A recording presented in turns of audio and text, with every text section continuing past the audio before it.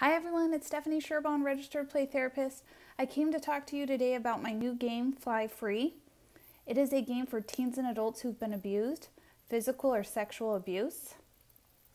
It is a game that is going to be a true, false, or wild card game.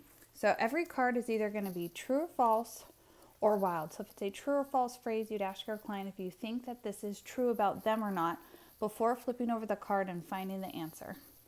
So this card right here says, if someone didn't believe my story, they were wrong, not me. So many of our clients are not believed when they are young, and it's still impacting them now. So when you flip over this card, the answer would be true. Another card says, I am dirty.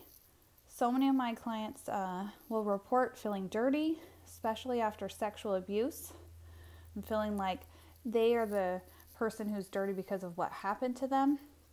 When you flip this card over, of course it says false. The next card says, I am a survivor. Something so important for our clients to know. Some of them have not been told that they're a survivor. This one is true.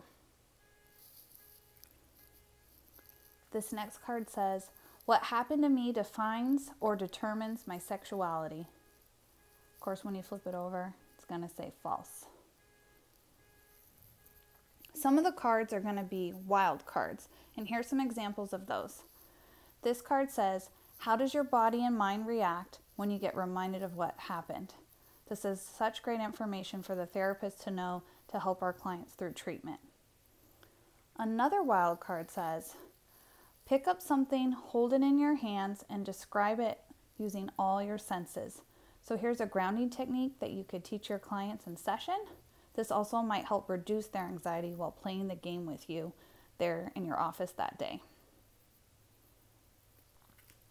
Another example of a wild card states, what is a boundary that you would like to set to help you feel more safe or comfortable? So this might be a physical boundary, an emotional boundary.